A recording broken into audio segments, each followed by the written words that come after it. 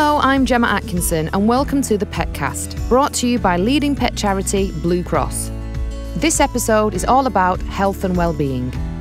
I remember thinking, I need this dog in my life. I think we're both going to save each other.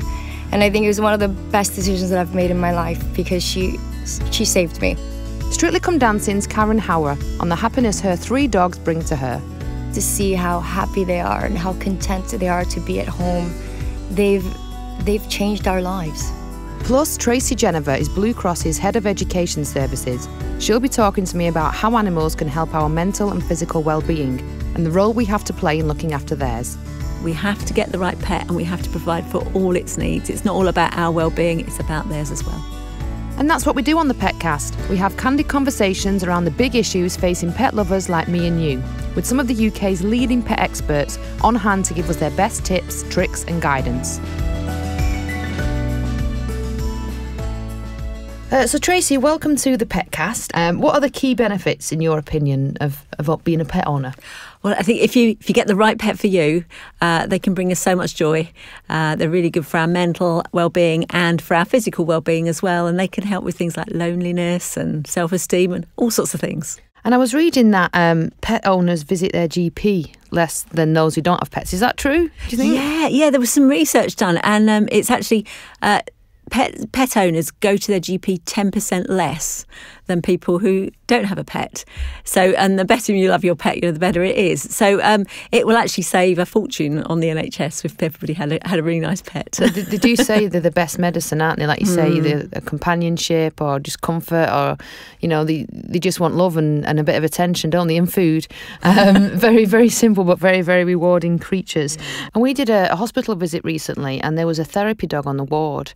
It was to calm patients down before major operations. It was so sweet. And one of the doctors said that apparently stroking a pet can actually help lower blood pressure in certain situations. So that's why now they're having a lot of, they're allowing more animals in hospitals, so to speak, to calm patients down, which I think is great. Yeah, and it lowers blood pressure in kids as well, in children. And they've shown that in classrooms, they're more able to concentrate and their blood pressure is lower because there's an animal present. So it does actually keep us calm. And remember, you have like fish in the waiting room at the dentist and that sort of stuff as well. Yes. And that all helps. I suppose it develops social skills as well in children. I mean, we got our first dog when I was 2 and my mum always says to me now it was a way of teaching me a responsibility almost because feeding times I always helped. I used to help get the food. If we took her for a walk, I had to put a collar and lead on. So I think for children it is not essential, but for me, I think it's a great thing to have a pet in an environment where there's children because it does teach them things. It does, and like you say, it's all of those responsibilities. I go into schools and we do talks to the children, and I said to him, "Who can turn on a tap and turn off a tap?" And okay, so you can actually make sure they've got enough water, and yet a load of animals just don't have enough water. So it's something that children can learn really easily that they can be responsible. I do have a worry that sometimes parents say, "I'm getting this pet," and then for the children, and the children need to be responsible for it. Ultimately, it's the parents' responsibility. They can be little helpers, can't they? Yeah, that's the main thing. And obviously, we all know for physical health, pets are amazing. What about mental health? So, yes, they're great for loneliness, for instance. They can, they make a house a home. You go home and they greet you. Your cat or your dog will greet you. So that's a nice thing to do. They can also help us relax, and they make us laugh. And that's really good for our mental health, isn't it? To make us laugh. So they can really help us in all sorts of times. When we're low, they can lift our spirits. And it's a good community thing. Where I walk my local dogs, there's a sign on the lamppost and it says, every Sunday, any dog walkers, feel free to meet here at 10 o'clock and we all do a walk together. And until I moved to that area, I wasn't aware of that. So for me now, I have my regular kind of dog walking friends. People have the mum and dad friends or, the school friends, whatever. So it is good to combat loneliness, I suppose. Yeah, I'd not heard of that. That's such a nice idea, isn't it? I have heard of community cafes where people bring their dogs dogs once a week. So you go along with your dog, but if you haven't got a dog, but you just like the thought of meeting someone with a dog and saying hello. And so then it gets people talking. So it's just such a nice idea. Yeah. Well, Tracy, stay with us. Thank you so much. We want to bring in our next guest, dog lover extraordinaire, who also happens to be an incredible dancer. You can see her on Strictly Come Dancing. It's Miss Karen Hauer. Hello. Hello. Now, Karen, you've got 3 dogs, haven't you? Yes, I Rescue do. dogs. Tell us about them. Well, I rescued Betty. So I have Betty, Marley, and Phoebe. And they came from a foundation called Wild at Heart. Betty's from Bosnia. And I rescued her 3 years ago. And she was just a street dog. We don't really know much about her past. But when I first saw a picture of her, she was just sad. You can see the sadness in her eyes. And it literally broke me. And she had concrete on her fur, and she was just not in a really good way. And I remember at that time I was in a very good place, and I remember thinking I need this dog in my life. I think we're both going to save each other, and I think it was one of the best decisions that I've made in my life because she saved me. Yeah. She absolutely saved me. And then from there came Marley. She got the bug. No, Marley is of the spotlight. He's the middle child. Yeah. He's full of energy. And Marley, we adopted him when he was 4 months old, and he's from Greece. He was left on the side of an airport by the street in a box. And a couple of young girls rescued them and took him to a shelter.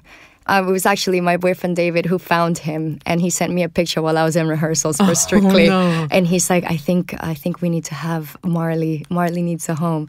And I was like, let's get him. I didn't even hesitate. Yeah. And finally, it's probably not going to be the last one. It's Phoebe. We have Phoebe, who is also from Greece, and now Phoebe has 3 legs. She was involved in a car accident. A car ran her over, actually. They left her to die on the side of the street. And a couple of people found her and took her over to a vet. And they were going to put her down. But some people knew, again, the same people from Wild at Heart, and they paid for her operation. And so now she is living here in London with me, happy. She's 9 months old now.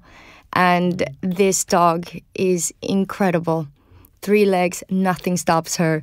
She runs wild on your Instagrams. She's like, keeps up with the other 2 as well. And what I love about them is that they're all from different country. Well, 2 from the same country, but different backgrounds. I don't really know about their breed. They're just, themselves. They absolutely love one another, and they've helped me so much. They give me even more purpose, and just to see how happy they are and how content they are to be at home. And it makes I'm away on tour most of the times, but my partner David is always with them, and they've changed our lives. That's what I was going to ask you about well-being, mental well-being of being a dog owner. For me, when you see rescues, they're so resilient and they've been through so much. But when you tell the stories of where they came from, but then you see them running around in your garden, you think they're just forgiven and they've got a new lease of life. Yeah. And it kind of makes you think, if they can be like that, I can. Do you know what I mean? They kind of make you feel, well, for me anyway, they make me feel happier. Yeah, no, and I've learned about compassion and kindness and relating to their emotions as well. They feel everything you feel. When I first got Betty, I wasn't in a good place at all, and she just when I would be crying and not knowing what to do and stuff, I would take her out for a walk, and I'd feel already better. And I'd do my exercises, then she would just roll on her side. And, while I was on the floor doing my downward dog, trying to join in. She was rolling in. Or even when I was crying, she was there for me to hug her. And that's the thing. It's something that emotionally, physically has helped me, and and with the other 2, they just make you laugh. When I come home, you just feel that energy, those tails wagging when you come in. And there's no place, I love my job and I love being on tour, but there's no place I'd rather be than at home with my dogs. Yeah. I absolutely adore them. And why was it important for yourself and David to have rescue dogs? Well, I grew up in Venezuela, and my mom had 4 Dobermans. Oh, wow. She had these dogs, and she absolutely adored them. And there was a little dog that she found that was a stray, and his name was Benji. And he was my favorite little dog, and I absolutely adored him. Now, Benji passed away, and at the time I didn't know. My mom had just told me that he had run away, but she didn't tell me that actually he was poisoned. Oh, and I only found out when she told me when I was 15, because I don't think I wouldn't have been able to handle it as a kid. But I think that nowadays it's about, there's so many dogs out there.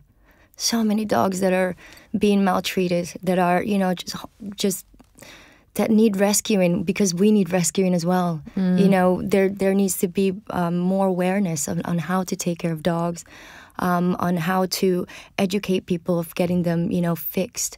And I think that's what's important for me, is that so many of these beautiful animals are out there that just want to have a home, and that want a family, and that want to be loved. Yeah. And, adopt, don't shop always. I mean, so many of these puppy farms that are out there. Oh, it's horrendous. You can buy them on the internet. Exactly, and it's awful. And, you can rescue puppies, you can rescue older dogs who also need love. Yeah. And, sometimes they lose their owners as well. And again, it's the joy that they bring. And, making sure that you're keeping you're building a structure for them. And that's what I love, about having my dogs. They're very well behaved because I've made it. Taught them, I've taught them, and they're much happier because of that. They often say, don't they, you don't find a dog finds you. Yeah. And it's always the thing. I think people, you're on the fence whether or not you want to be that person who rescues or adopts. But once you have them, you think, what did I do before? How did I cope cope before they came along? And I wanted to ask you, Tracy, obviously Karen said her pack is all rescue dogs. Yeah. When I fell pregnant with my daughter, a lot of people used to say to me, what are you going to do with the dogs? Because we have 2. And I was like, what do you mean what am I going to do with them? We're all going to live together. Yeah. And a few people were like, I don't know if I'd have dogs around a baby, and it'd be too much. And for me, it was the last thing on my mind. It didn't even enter my mind, actually. There was no way I would give up on my firstborn kids. What do you recommend to people who are juggling, work commitments, or in a situation where, they're expecting a child and, they're in love with their little dog or cat or whatever, and they don't want to part with it? So we've got lots of preparation, because we've got at least hopefully 9 months that we've thought, we've got a baby coming on. So we can get the animal used to what's going to happen. So it might be that your routine might change. It could be that there's going to be new furniture, like a cot or a pram. You can even buy or download like noises, like a baby's crying. Yeah, and you can start it short, small, like a bit like fireworks. Start it quietly, and then build up to a bigger sound.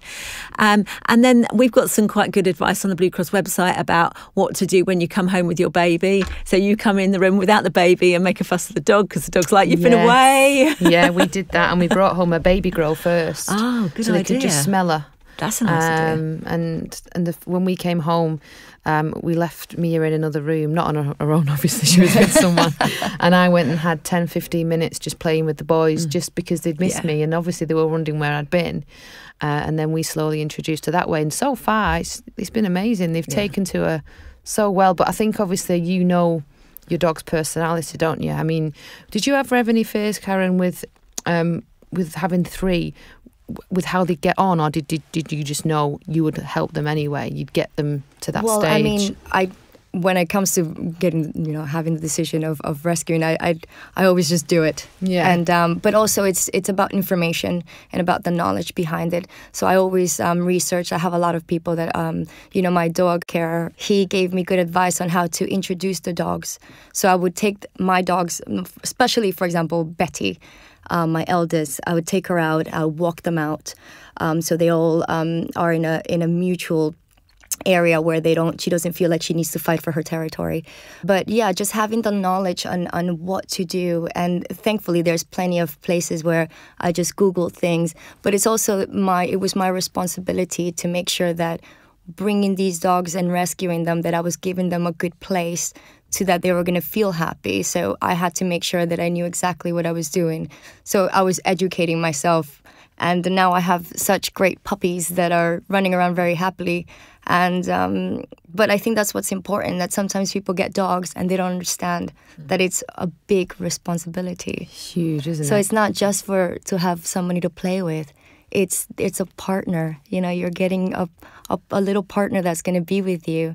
So the more that you're knowledgeable and in what you're doing and how you're taking care of them, the happier and the great success you're going to see, you know, in how they behave and how they are around other people as well, which is really important for me. And obviously, Tracy, for myself and Karen, we're very active anyway, so it's a no-brainer that we'll take our dogs out, and on our days off we'll go for hours in the park. But for some people, just going outside is a big deal. You know, it takes a lot, and obviously if they have an animal, they have the exercise. What advice, like, how do we make sure that pets are getting the right amount of exercise to keep them fit and keep them mentally active? So I think what we were just saying about getting the right one for you is really important to start with. So matching your energy levels with the dog's or the horse's energy levels is really important. But sometimes our situations change and the dog still stays very energetic and we can't maybe go out as much. So there's two things about dogs and exercise. There's the physical exercise. So they need walking at least twice a day. And what that exercise involves, does it involve some off-lead time? Is it fetch? You know, how are we doing that? Maybe we need to consider a dog sitter, or maybe to take them for a walk. But there's also the mental exercise. So you can have a really high energy dog that actually would, in a working position, like run around for 8 hours a day, and we can't be all running around for 8 hours a day.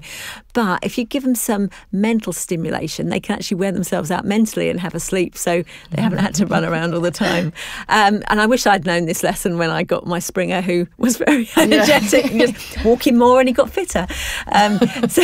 But you can do things like have we call it a forage box. You have a box and you have inside, you've got cardboard, like tubes and little boxes, your old recycling stuff. Put some kibble in it, put a bit of shredded paper in, and he's around, they're around trying to find the treats, and it's keeping them busy. Or those treat dispenser, like balls with little holes in, and they have to roll it around to get one treat. But it's 5 minutes to get one treat, so it's good. So they're not getting over fat, and also do look at their bodies and their body condition, because dogs all are meant to have a bit of a waist. So and beware the fast dogs like the greyhounds, because they always seem to have a waist even when they're overweight. So you do need to go, actually, I can just feel their ribs. That's okay too. So looking at all of those things, and if necessary, take those steps to get the extra help in, because you really don't want a high energy dog in your house that hasn't had enough exercise, because they're going to play up.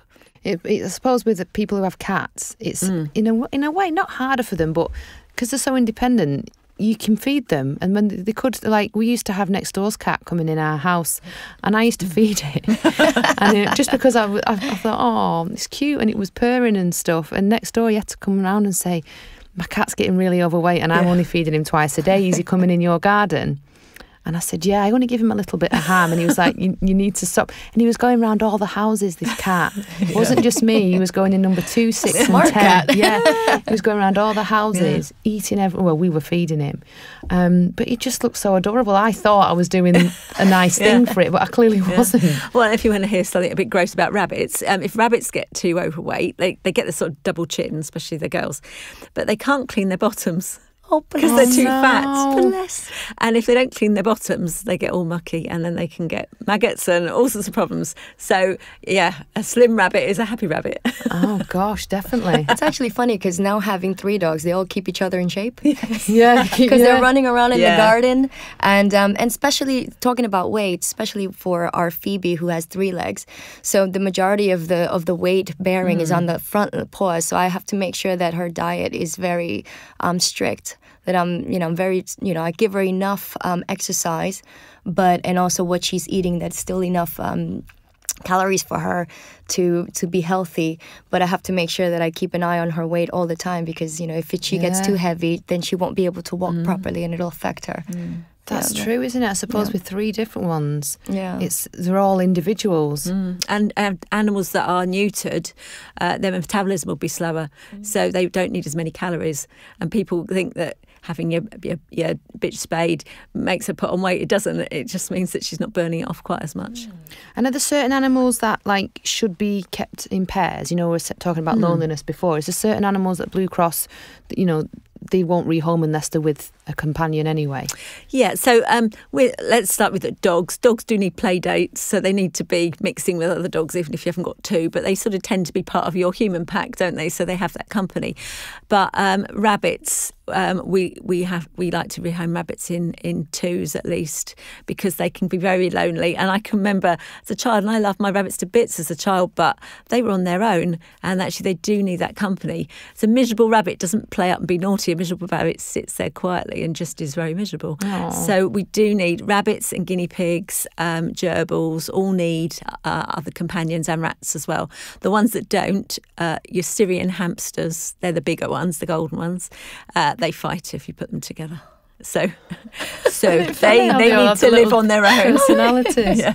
And they're nocturnal, aren't they, hamsters? Yes. Yeah, we always put them in the bedroom, don't we? Yes. They run around on the wheel all night. Yeah, I used to I had 2 hamsters, 2 gerbils. And the hamsters, at night, they used to come wide awake and then obviously sleep all day. So I could sleep through it, but my mum could hear it in the next room. She could hear him nuzzling away, so she wasn't too happy about that. Yeah. But that's good, though, that you take things like that into consideration, because it's not something I thought of. I just thought if someone wanted to adopt or go and get a hamster, they could. But I suppose that's where you guys come in with the knowledge of things. It is, and the other thing that people often get wrong with the smaller pets is not giving them enough space. And in the wild, they would have so much more space than we're giving them. So even your gerbils, you think about adding extra tanks and bits to their enclosure, so they've got plenty to do. Otherwise, they just go stir crazy, and that's why they tend to just do repetitive behaviour, like no all night, and that's because they're mentally unwell. So we've got to think about their mental well-being too. Aww. What do mental health issues look like in pets? Okay, so you do need to know your pet and know what is normal for your pet. I think that's quite important, because the species will manifest their poor mental health in different ways. So a dog, it will be playing you up. It might be vocalising a lot more, like barking a lot more. It might be chewing things more, digging stuff up, just generally being annoying to you. But what it's doing is just like, I'm going mad here, I need something else to do with my life. So it might need more exercise or more mental stimulation or something like that. With your cat, often a nervous cat might spray in the house. It'll spray around doorways and things, because it's saying, oh, I don't like what's out there, I'm worried. So that's a mental health thing, because he's anxious all the time. Animals that hide away are being anxious as well. Rabbits, miserable rabbits, they just sit still quite a lot. Sometimes they overgroom and lick themselves raw or pull out the fur. So there's all sorts of things that you can see. You're sort of building a picture of that's an unhappy animal. Yeah. And it's spotting those early signs, I think, and trying to make it better for them. Because with our 2, Norman and Ollie, they're both, I think they're very happy anyway, but every evening, Norman likes to sit with us. Ollie likes to go and sit on his own. Now, it's always on our bed, so I know he thinks it's his nest, so I know he's not going to slump somewhere. And I always go up and check on him, and as soon as I walk in, his tail wags.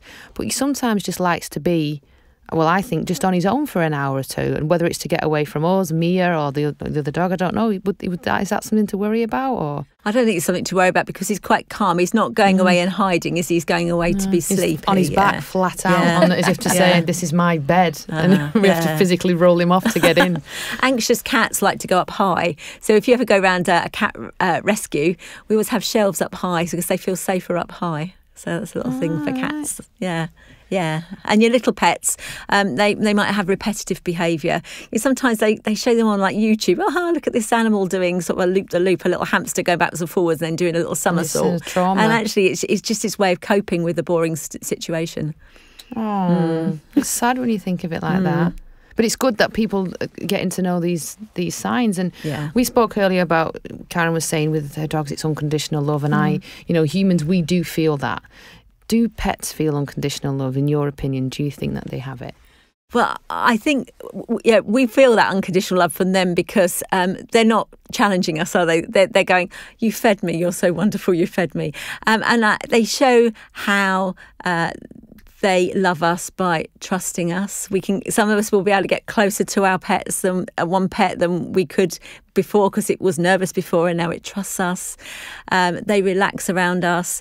They show quite soft eyes. Dogs and cats can show soft eyes. They're not staring as a threat. They're soft eyes, and they'll only do that to somebody they trust. Cats might lick you or headbutt you, and that's sort of getting their scent on us because they want us to feel part of their gang. So there are ways, and the more we know about those animals and read about them and find out about them and watch clips about them, actually the more we can tell what they're saying to us. So that's a really nice thing to do, to get to know your pet better. And Karen, with your rescues, did you find, obviously Tracy was just saying they do certain things to show they trust. Did you have that straight away with them being rescues, or was it something you had to gain from them because of what they've maybe been through? Yeah, I mean, with my Betty, she would sleep by the door. So I don't know if it was something that she just wanted to get out, maybe because she was so used to being outside. And she's the type as well that likes her own time. She'll go under the bed, or she'll, the other two are going crazy and, play fighting. And she'll just sit on her corner or just sit by the door or the window and watch, the squirrels.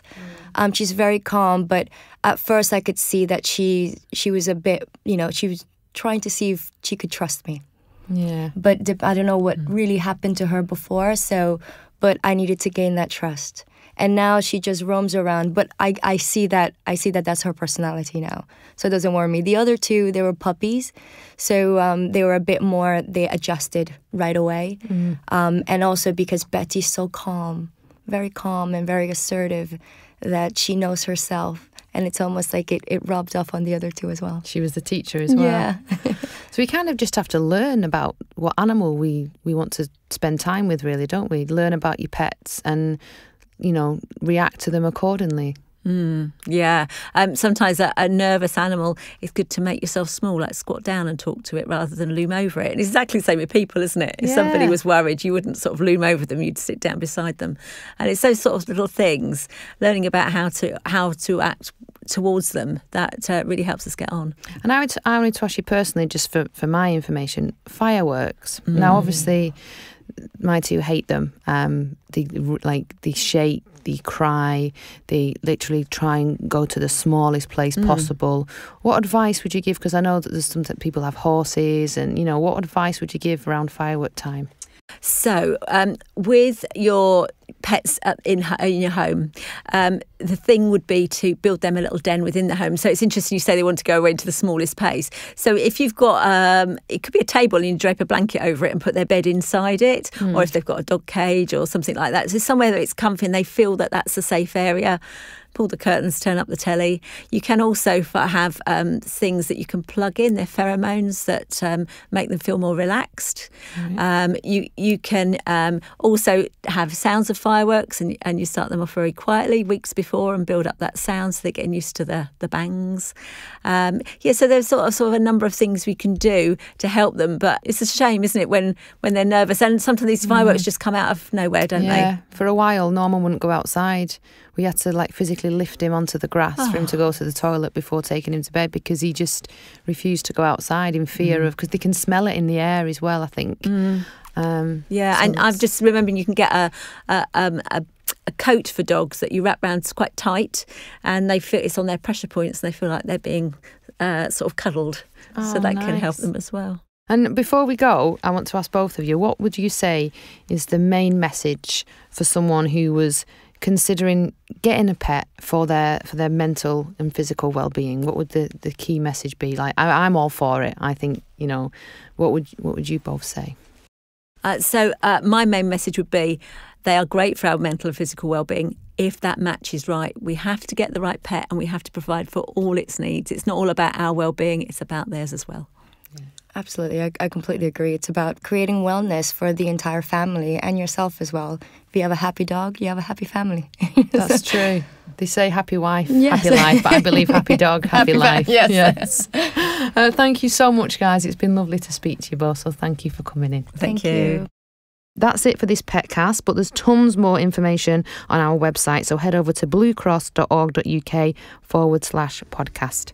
Whether you've got a moggy or a mongrel, a Syrian hamster or Shire horse, Blue Cross have got you covered. If you've enjoyed the episode, feel free to share it with a fellow pet lover, or write us a review on your podcast app, which will help people find it more easily. I'm Gemma Atkinson. The Petcast is a Bengal media production for Blue Cross.